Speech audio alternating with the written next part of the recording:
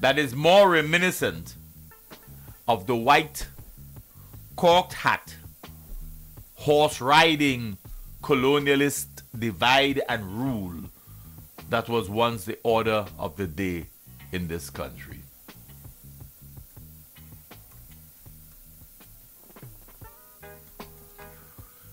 Just Another Look is aware that sometimes he uses these same terms to disparage and rubbish the colonial experience. But you heard him himself on independence. We must not debunk our history. Of course we must debunk our history as far as you are concerned. You know why you don't want us to debunk it? You know why you don't want us to debunk it. But we have to reject much of what has happened to us. Isn't that why you were anxious to talk reparation? They owe us, as far as you're concerned. They owe us. Yeah? But your own political philosophy, as enunciated before us, seemed to bear little difference from the white cocked hat horse riding colonialist divide and rule policy that we have had over us, overshadowing us. You can't get up on a horse. That's probably why you're not riding one.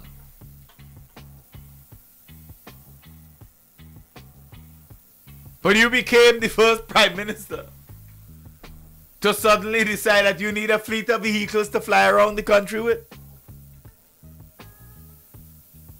No previous prime minister ever felt that that was necessary. You're the first prime minister that seemed to suggest that people want to go after you for what? James Mitchell used to leave the office and walk down to the wharf. Walk barefoot around the beaches of Beckway.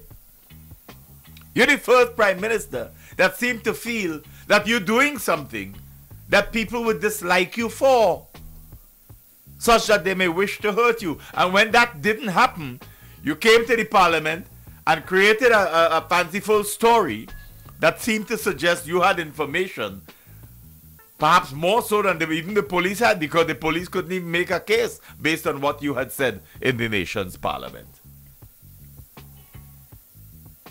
But you presented a very detailed story of a plot to assassinate you. But even before that, you had already had multiple vehicles shuttling you around. You're the first prime minister in this country that felt that you need to pull yourself so apart with all these vehicles flying through town at different times that suits you.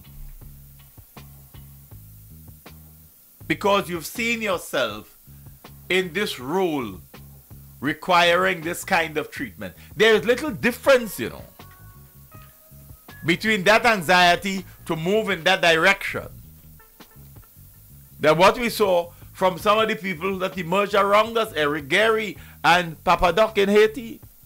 There's not much difference in fundamental principle with your desire to be seen as a near king, flying around with multiple vehicles, sirens blaring so that everybody know you're coming, your windows up, and you're gone. That's what they were like, Papa Doc and Gary. That's how they treated their own people. The kind of adoration and adulation that they seem to have felt necessary to possess. Is there much of a difference between that and what you have been seeking to do in your own St. Vincent and the Grenadines?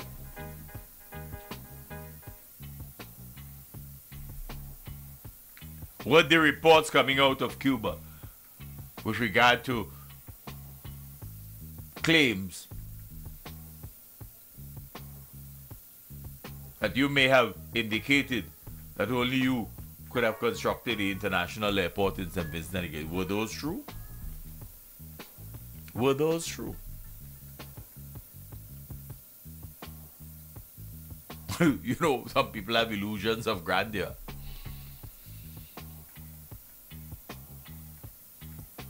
And some people seek to make those illusions real. Hubris is perhaps too simple a word and a concept with which to describe the politics of Ralph Gonsalves. It must be bothersome to him that his books seem to have difficulty making it to the reading list of universities of substance. This may well have to do with a certain perception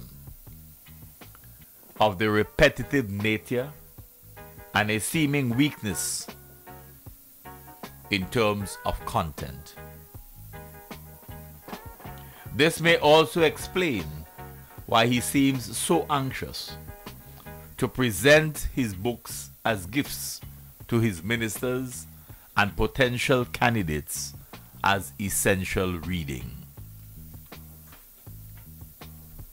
But you know, the most recent Independence message, or Independence Day message of the Prime Minister, was a reminder of the continued refusal to address truth beyond that which appears convenient. Of course, he chose to remind us, quote, in establishing a colonial state and a plantation economy in St. Vincent and the Grenadines, the British were ruthless and single-minded. Ruthless and single-minded.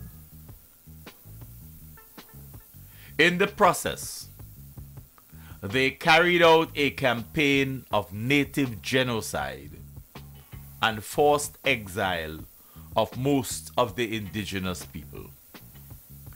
They instituted the enslavement of Africans between 1764 and 1838. Over 55,000 Africans were disembarked on slave ships between then and the end of the slave trade in 1807. And the British recruited as indented servants nearly 6,000 liberated Africans, Madeiran, Portuguese, and East Indians between the 1840s and 1881 to supplement the labor of the nearly 23,000 enslaved Africans who were formerly freed on Emancipation Day. End of quote. He thought it necessary on the nation's 40th anniversary of independence to remind us of this. Yep. The British were ruthless and single-minded. You know, dear friends, if we were to examine the last 18 years of governance in this country, what is your take on it?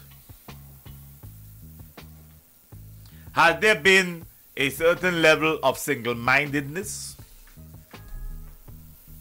Who told us about when I swivel in the big chair?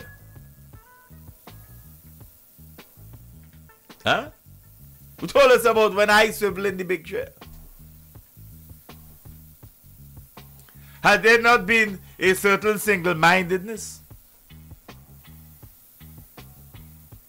And we ask you to judge for yourself whether or not you believe there has been a certain level of ruthlessness, quote unquote, in the way in which the country has been governed. You judge for yourself. Do you believe there has been a certain level of ruthlessness in the way in which the ULP administers governance in this country?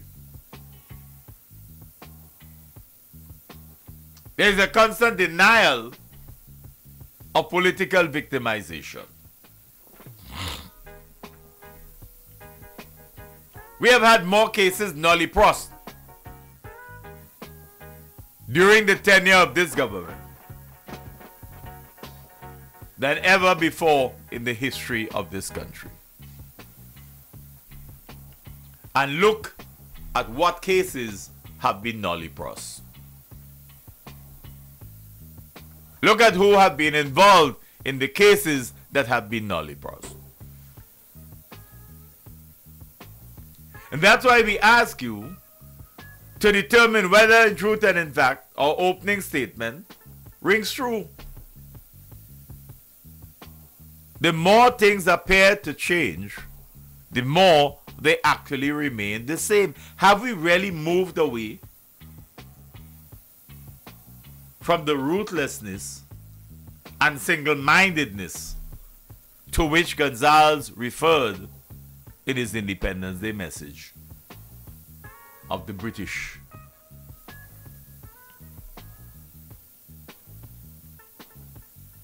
One of the hidden truths in what he has said, has to do with the fact that the majority of the population are from Africa. And Larry Bascom, it was who kept reminding us, hello, can't we understand what this should have meant in terms of our leadership? But we continue to have the minority controlling the economy and the politics and whatever else. That is one of the hidden truths in this reality. That is one of the hidden truths in the reality.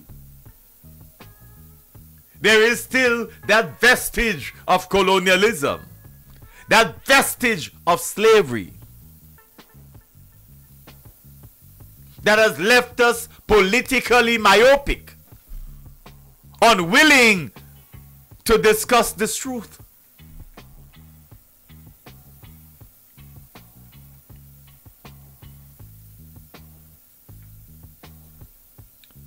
What Gonzalez did not say was that the divide and rule policies, the divide and rule policies that held sway over our beloved country at the time of the colonial experience remains in place today.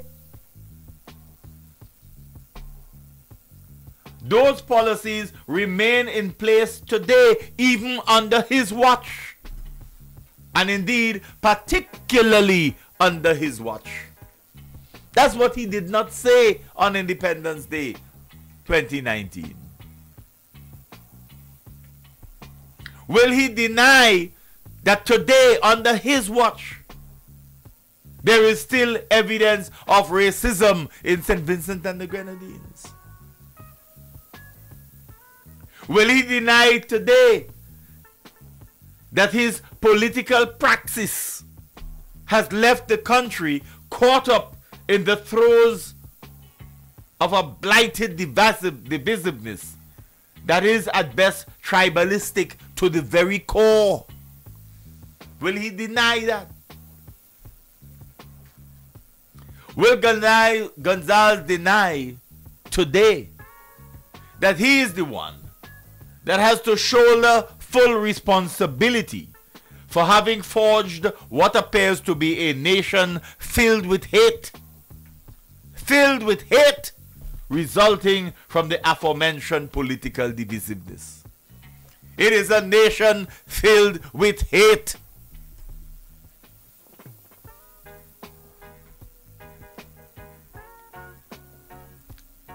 Gonzalez seemed to gloat during his independence address this year when he says, quote, "In our 40th year of the reclamation of independence, renewal at 40.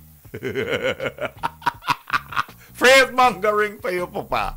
Praise mongering, Papa. In our 40th year of the reclamation of independence." It sounds good.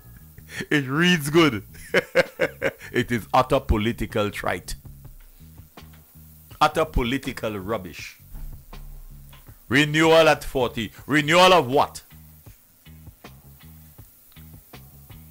You and your party faithful are renewing something, but not the society. Renewal of what? But you see, politicians have this way of deluding themselves, you know. They believe, like some of the stars that the media keep throwing in our faces, that anything they say becomes, you know, popular. And the politicians are like that, and Gonzalez appears to be following in that line. So everything you say should become big. So we wake up one morning and say, boy, sounds like a good idea, renewal at 40. Renewal of what? What are you renewing? What exactly are you renewing? And over the 40 years, where have you really made any significant attempt at reclaiming your independence? Whose independence are you really claiming? Whose independence are you really claiming? Have you been reclaiming? Where's the evidence that over the last 40 years, any of the governments have really sought to reclaim our independence? And whose independence? The East Indians? The Madeirans? The Portuguese? The Africans? Whose independence? Whose?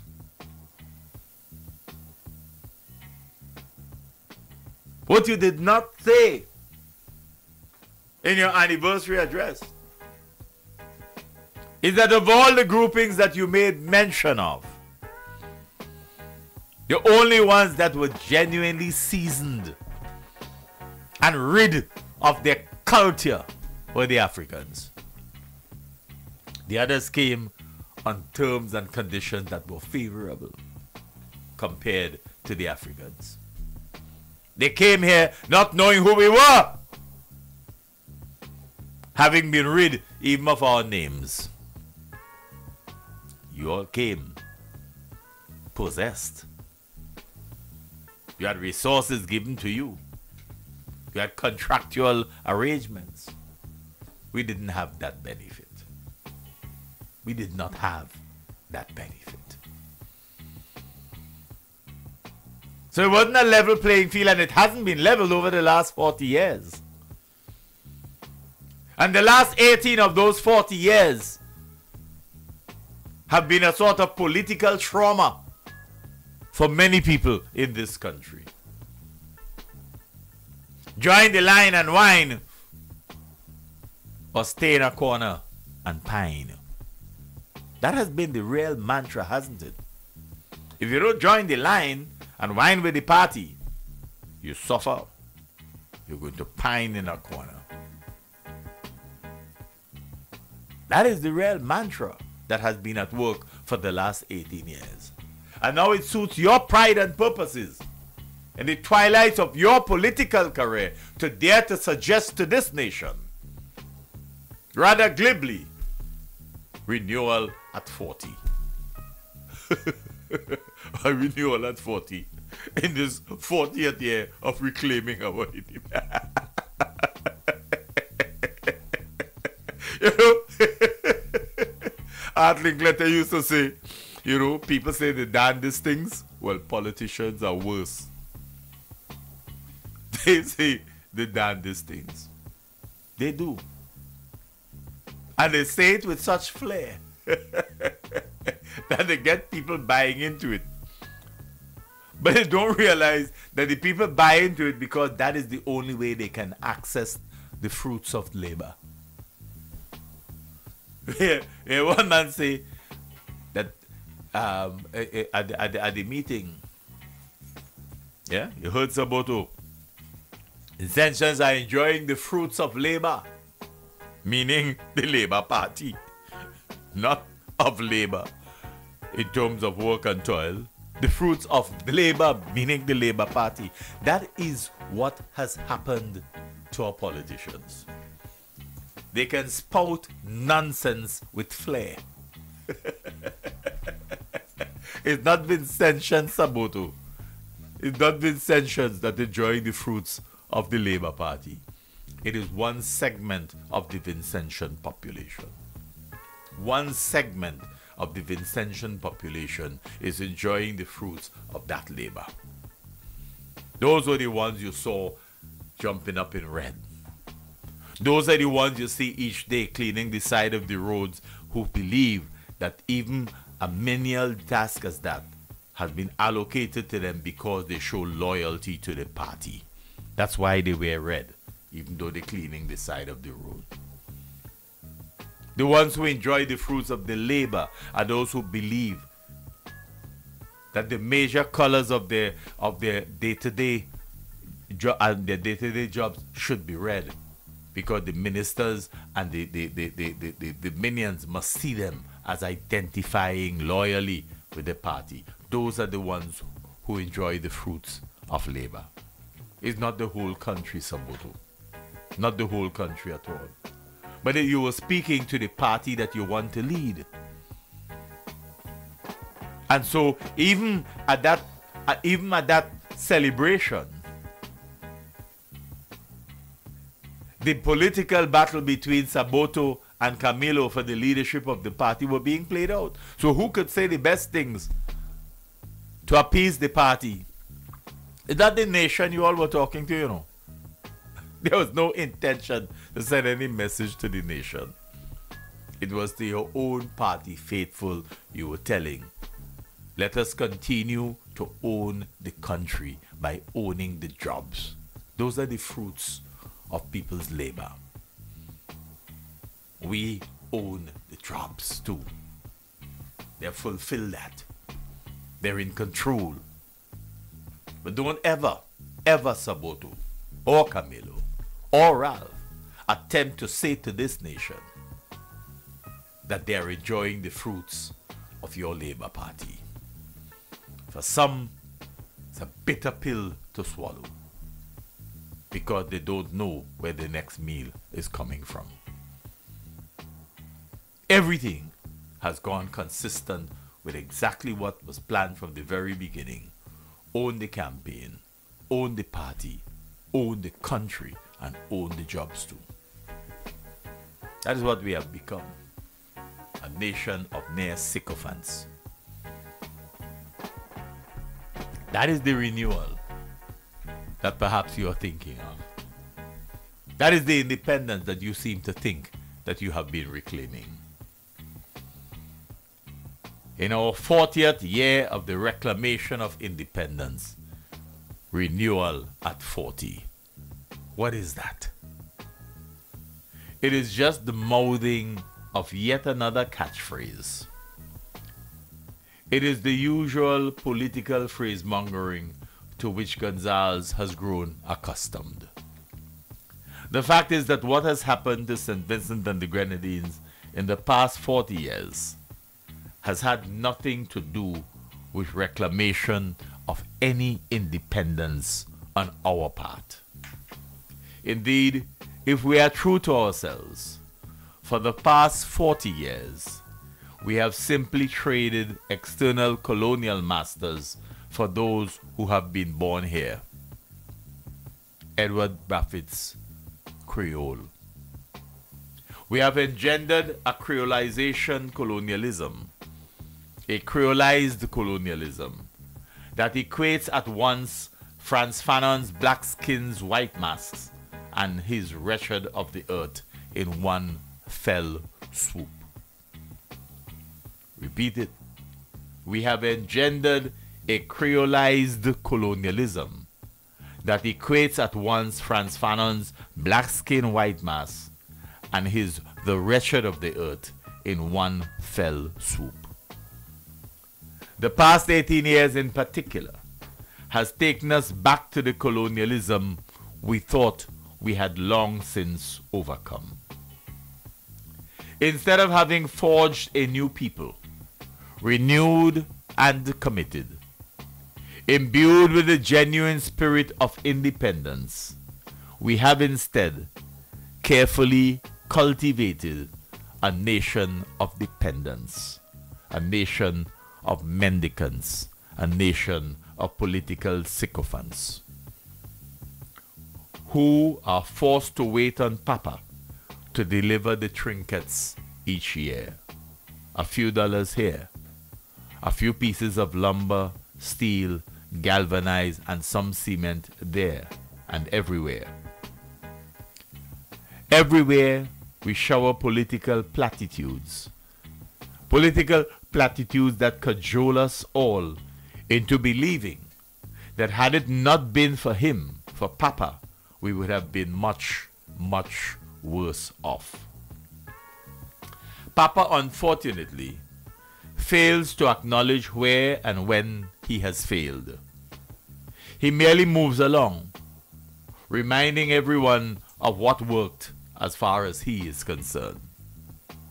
Psychologists caution us about people in leadership who convince themselves continually that only they could have achieved this and that for and on behalf of the people. They boast of themselves and their capabilities, in the process, rather systematically, belittling the very people they claim to love ever so dearly. They are none so blind as those who do not wish to see.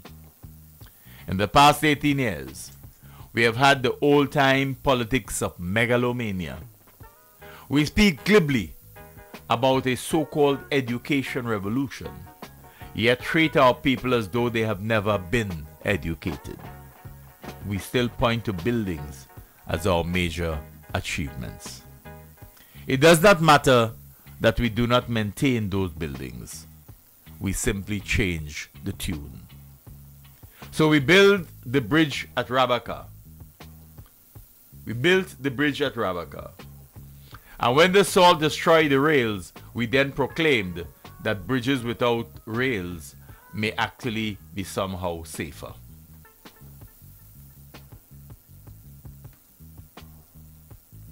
We promised to unite the country by road communications, more particularly by the construction of a cross-country road.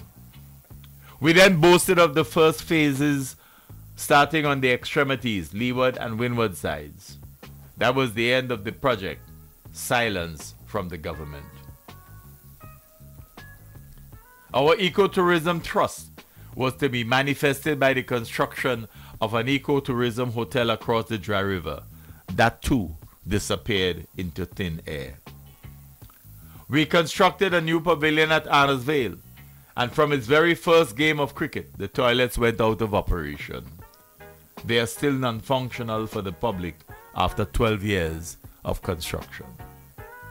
We have constructed the Argyle International Airport, but seem afraid to inform the unsuspecting public of the maintenance cost resulting from the salt that batters the facility every day and the impact of on the lifespan of what we so proudly built. We have, according to the Prime Minister, a so-called education revolution. He seems ignorant of the continued decline in student performances in mathematics. He's also apparently ignorant of the fact that in the recent past, the failure rate in English has become a major challenge to that of mathematics. Perhaps the real issue is that neither Gonzales nor anyone else can explain precisely what constitutes this so-called education revolution. And hence we look for any sort of evidence of even the most minimal progress to acclaim the success of this so-called education revolution. But one of the problems facing St. Vincent and the Grenadines over the past 18 years is the significant increase in the level of intolerance that plagues our country. The mere application of one's critical thinking skills to discuss anything happening in the country has become intolerable to the minions of the ULP. They have apparently been socialized into sheer intolerance. One is not supposed to be critical of anything undertaken by the government. By the same token, the level of intolerance that has been systematically cultivated amongst the minions, seemingly fueled by the leadership, is that there can exist no intelligence, no scholarship, no ideas outside of the party, and more particularly outside the leadership cadre of the ruling party.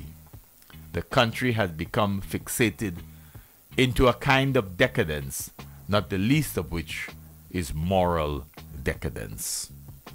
Enough said. You know, friends, this is where we are. This is where we are today, on the eve of another general elections. We will see things that we've never thought possible being done in rapid fire time. It doesn't matter, they think, or they seem to think. It doesn't matter. What matters is that they will believe whatever we do is in their best interest. And so, on the 28th day of September 2019 marks 4,705 days since the disappearance of SVG Air J8VAX, piloted by Dominic Gonzalez with one passenger, Rashid Ibrahim. Today marks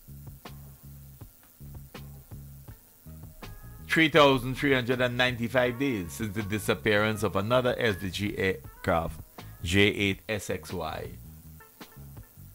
piloted by Suresh Lakram. Not so long ago, dear friends, on the 19th of September, we observed the 11th anniversary of the gruesome death of Patricia Bowman. We continue to talk about this issue because, as far as we are concerned, justice has not yet been served. Perhaps, one day it just might. Enough said. You've been listening to another edition of Nice Radio's Callaloo presentation, Just Another Look. Just Another Look is an innovative, exciting, albeit decidedly provocative, and yes, certainly controversial, socio-political analysis of issues of a local, regional, and international nature. Just Another Look is heard only on Nice Radio, first aired on Saturdays at 6 p.m., repeated on Sundays at 9 p.m. You can catch us on the World Wide Web, www.niceradio.info, or you can check out our Just Another Look blog, www.justanotherlook.com. I am, of course, Keith Joseph.